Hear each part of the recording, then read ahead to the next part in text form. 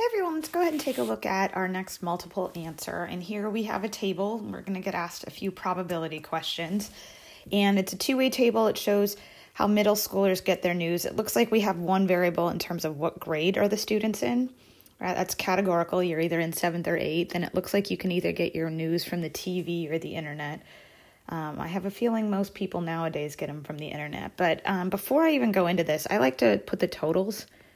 If they don't give me the totals, I like to write them in there because it helps me with my denominators on fractions. So this would be what, 33. 13 and 20 is 33. 46, I can use my numbers, 49 and 68 totals to 117.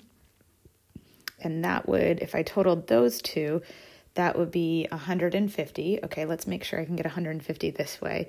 So 13 and 49 is 62, and this is 88, and 62 and 88 is 150. Okay, so that's checking out.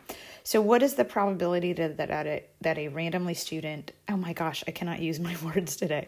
What is the probability that a randomly chosen student is in 8th grade? So I want the 8th graders, so let me erase some of my stuff here. So here are the 8th graders, and I can see there are 88 of them out of 150. So if I wanted the probability that somebody was in 8th grade,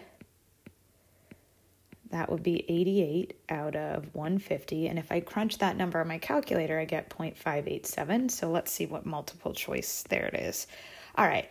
And then it says, what is the probability that a randomly chosen student is in 8th grade and gets their news from the internet? So I have an and. So we want 8th and, what was the other one? Internet. And whenever you want something like an and, you always have to calculate the probability. And for a table, that means let's look for where the row and column overlap. So we will do 8th grade and internet. I can see they overlap at 68, so that will be my numerator. And my denominator is my sample size. And when I crunch 68 out of 150 on my calculator, I get 0.453. So that would line up here. All right. When selecting a student at random, are the events 8th grade and gets your news from the internet independent? All right. So if it's independent, I have a couple of equations that I can use. I can check and see if the probability of A and B is equal to the probability of A times the probability of B, or I can look, is the probability of A given B equal to the probability of A? So I want to see if equality holds. And instead of A and B, I'm going to put in 8th grade and internet, and it's just my call as to which one I'm going to use. And since this is multiple answer, let me see which options they're doing. It looks like if I look at the options, it's a bunch of the ands, right? So we're going with this formula, which I probably would have picked because in general, I already have the and here, right? So I know that the left side of that equation needs to be 68 out of 150. So I can see 68 out of 88. This is not the answer. I see 68 out of 80. Again, not the answer. Here's 68 out of 150. That's looking good.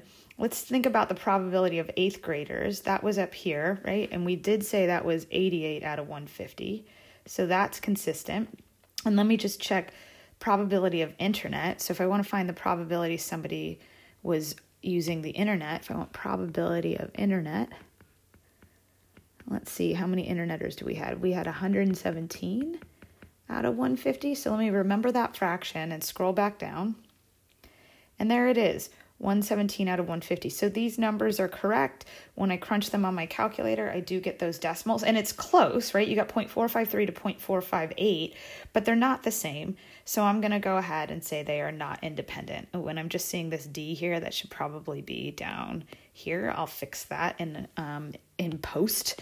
So let's just pretend that you can't, can I highlight this out in white? Maybe I can. Oh, maybe not. Oh, I was so excited to there, bye-bye. Now you can't see my little typo, but I will fix it. Okay, so now we've got, let me circle the correct answer. It's this one. All right, so we've got that. Now let's look at D. It says, when selecting a student at random, are the events 8th grade and internet mutually exclusive? So here I need to check, is the probability of A and B equal to 0? And it either is or isn't. And we actually already figured it out, right? We know that 68 out of 150 does not equal 0. So I just need to look for that write-up in my options. So let's look at our choices. All right, and as I start to look at these choices, I see this has the wrong numerator. This is not the answer. All right, this has the correct numerator. This one does not, right? So then that becomes my answer. And they're not mutually exclusive. All right, and that's how I figure that one out. All right, thanks everyone. Bye.